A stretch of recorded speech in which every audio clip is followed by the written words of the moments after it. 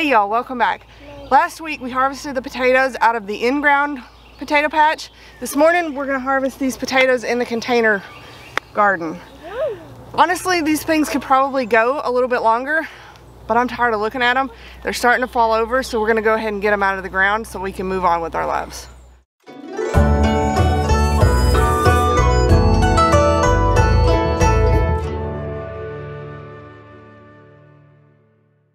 Don't forget to like and subscribe. Drop us a comment, let us know how your gardens are doing, how your potatoes are doing, and if you're growing anything interesting. It's a gorgeous day here in Central Arkansas. It's cool for this time of year. And we're gonna do this while the sun is still kind of below the tree line. Theoretically, these things are gonna be easier to harvest than the in-ground garden. Why? Let's see if we're right. I want to harvest some. Okay. We're gonna work together and harvest them. Oh yeah. Nice. I got this one. See it?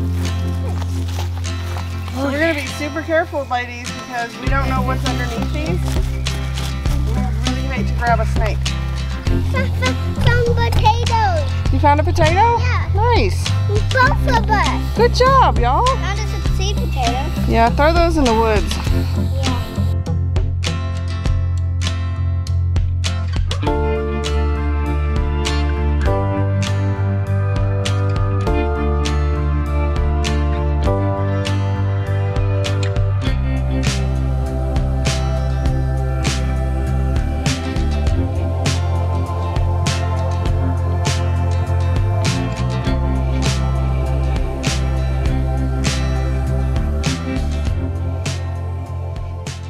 Yep. Oh, I see it. I saw it first. Hey, let's not fight over them. Ooh! What? Kill it, Mama! I'm not gonna kill it. It's not doing anything to us. It's just out here living its best life in the potatoes. Bed one down. Let's see what we got. Hey. So our bucket is about maybe quarter to a third of the way full. This one actually has zip ties. We zip tied it closed. So we're just going to pick up the bed and move it, I think.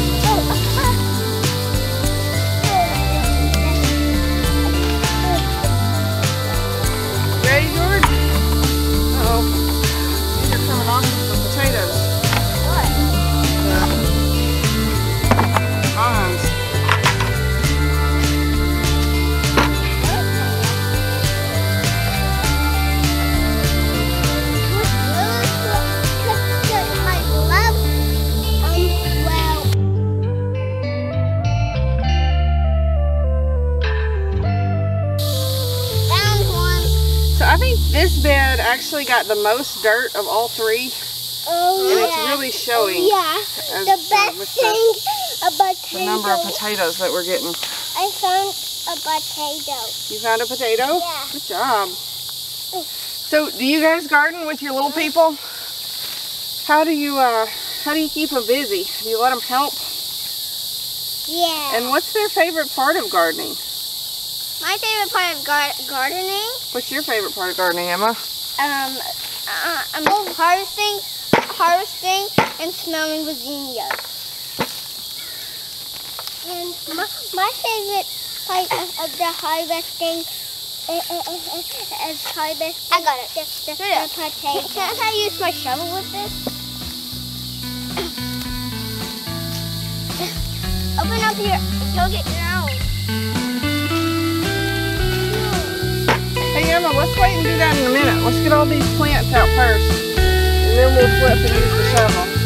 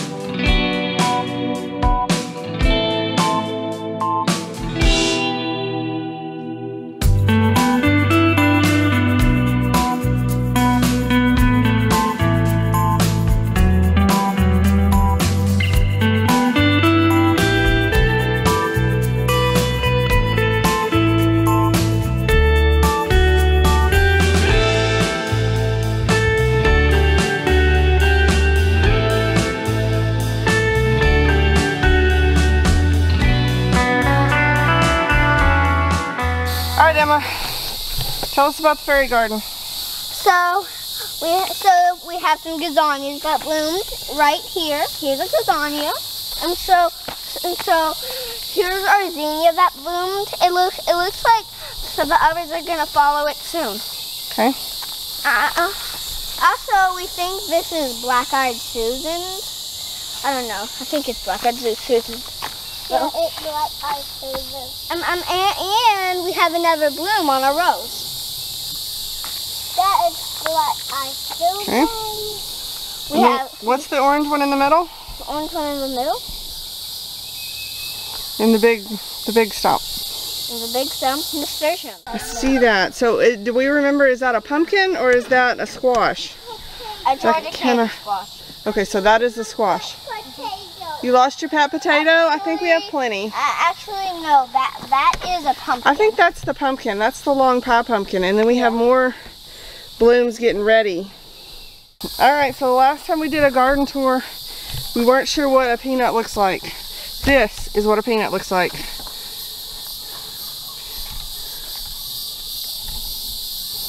And we have mimosa trees in here. They're nitrogen fixers. They are nitrogen fixers. We have, well, the peanuts are also nitrogen fixers. Oh. So we have quite a few of them growing now. So the peanuts are nitrogen fixing themselves? Yeah. Wow. Yeah, that means this bed will be really good for something next year. Is that one of those yellow tomatoes? Oh, it might be, girls. Yeah, 2. Nice. Think it's ready to eat? Yes. You want to eat it? Uh-huh. All right. Can I try it? Let's see. We'll wipe it off good. Okay, you take a bite and give her the rest of it. Eating our first tomato. So good. Is it a yellow one? Does it taste ripe? Nice. The beans are climbing. Would it be in June or July? Usually it's July before we get them, but this year they're being overachievers. That one looks ready too. Which one? That one down there. Yeah, it's yellow. Oh yeah. I'll go grab it. It does. I don't know what kind of tomato that is. So let's try it. Okay. Well, that is a volunteer tomato. That is a volunteer tomato, but I don't know what kind. I think it's a... What's wrong with it? Oh, you know what? Well, it cracked a little bit. I think this was a tropical sunset, and because the tropical sunsets are hybrids, they don't come back true. One tastes okay. I see. It's a little baby cucumber, isn't it? Mm-hmm. Well, that's good. So that means our pollinators have been out here doing their jobs. Lots of blooms. Oh, there's another baby cucumber. It won't be too long. Probably a week. We'll be getting cucumbers. Just like Grandma. So this, let's just do a first few weeks of the garden review. So this was our trellis that we put up, that we built in the modular tomato cages video, and I am really liking it. I think it's working really well. Then this teepee here, this is lemon cucumbers. 18.4. Okay, so we got 18.4 pounds of potatoes today out of the container beds. We had 25 from the in-ground bed. Honestly, we could have done better. We really could have if we had healed them up better, if we had let them go a few more weeks. But really, I'm excited. I'm happy with that number because, like I said in the last video, we didn't put any effort into it. We haven't even watered these potatoes once. It has been a wet spring and they've just been easy. So what we'll end up doing with these is the same thing we did with the other ones. We will put them in a dark place, kind of lay them out flat so that they can cure, and that way they'll store a little bit. For a lot of them, probably the smaller ones, what I'm going to do is I will cook them a little bit, probably mash them, and put them in the freeze dryer. We did that last year and turned them into mashed potatoes at, I think it was like Thanksgiving. It was really good and it worked out really well. They had a great flavor still. It's a good way for me to preserve them because I don't I'm still afraid of pressure canning. Maybe you guys can help me get over that hump. If you pressure can, let me know how it goes for you so that I can maybe get enough courage to do that myself. Because that would be another way to preserve potatoes, would be pressure canning. All in all, it's a good harvest, good potato year, and we might actually put some more in the ground and get some more in the fall. So, as always, thanks for watching.